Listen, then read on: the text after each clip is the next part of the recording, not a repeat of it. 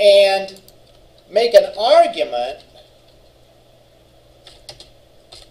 for the specific panel that I want to show. All right?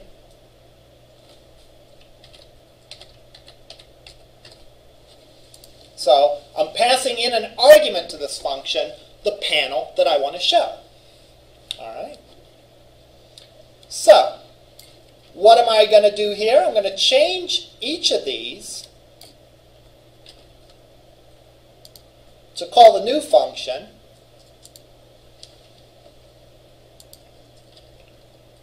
and to pass in the panel that I want to show.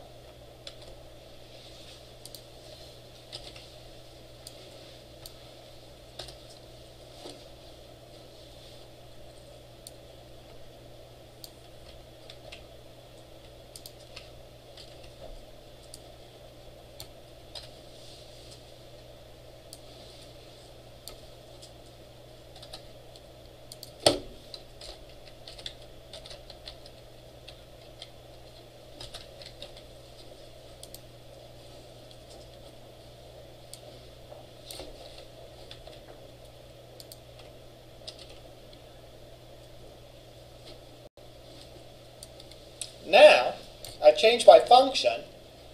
It's going to show, or it's going to first hide everything. Then, the one that I want to show is going to hide. So the one that I want to show is going to hide.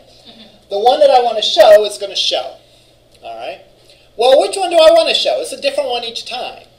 Where can I find that? I can find that in the argument p to show. So now my function has an argument. Now, I imagine you've all seen functions with arguments before, right? If you've done Visual Basic, you've seen it. Heck, if you've done Excel, you've seen it, right? Because in Excel, you can write a sum function to sum up, or you can use the sum function, rather, to sum up a group of cells. Does it give you the same sum each time? No. Depending on the argument you give it, depending on what range of cells you give it, it gives you the sum of those. Same idea here. We're creating this function that accepts a panel argument, and so which panel is it going to show? It's going to show the one that we pass it. So I'm going to put down here p to show dot visible equals true. All right. So, now if I go and run this, should still work.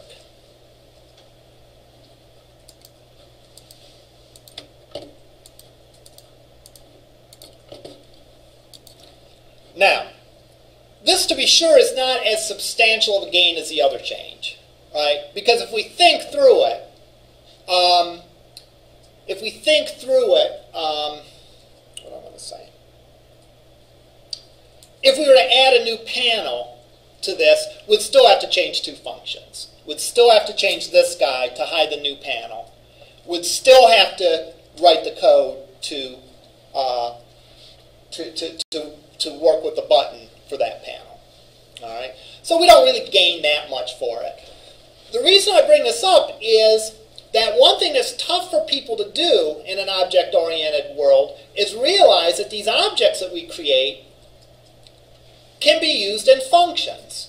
People, generally speaking, sort of get the idea of functions that involve giving it a string or giving it a number or giving it whatever, and then the function does something with that number. Like maybe we give two numbers and the function adds those two numbers together and returns the results. A lot of times people get that. But what's harder for people to visualize is the argument to a function, just like the return value of the function, we can make anything we want to. So we can give this function here a panel argument. And that panel argument we can use to do whatever we need to, and it makes a change to that particular panel. All right? This would be better if there were other things we wanted to do with the panel. I don't know. I can't think of any examples in this case, but if there are other things that we wanted to do with the panel besides simply showing it, then this would give us some gain because it would eliminate some duplicated code. Could we continue refactoring this? Yup, we could. How could we continue? Well, we could probably look on our page for everything that's a panel and change this function to hide it. All right? So we wouldn't have to hard code the specific panels. Then we'd never have to change that method again, even if we added another panel. But, like with everything else, practicality trumps refactoring in many cases. In this case, we're done with class today. All right? So I'm not going to go in and do that. But probably wouldn't be that hard. I can't say I know off the top of my head how to do it, but I'm sure a little bit of Googling we could figure that one out. All right? That might be a good challenge if you want to try it. If you want to try figuring out how to take this example and make it so it loops through and hides every panel, more power to you. All right? I doubt if I'll do it in class. The point of this is, though, is that there's more considerations at work than simply getting the code to work. And a big consideration, again, is the notion of do not repeat yourself, of coding so that it's more easily maintained. Now, this is just that one component, but you can extend that philosophy across into other environments. All right, that's all I had today. Thursday, we will talk about, again, more controls, more coding stuff. Questions?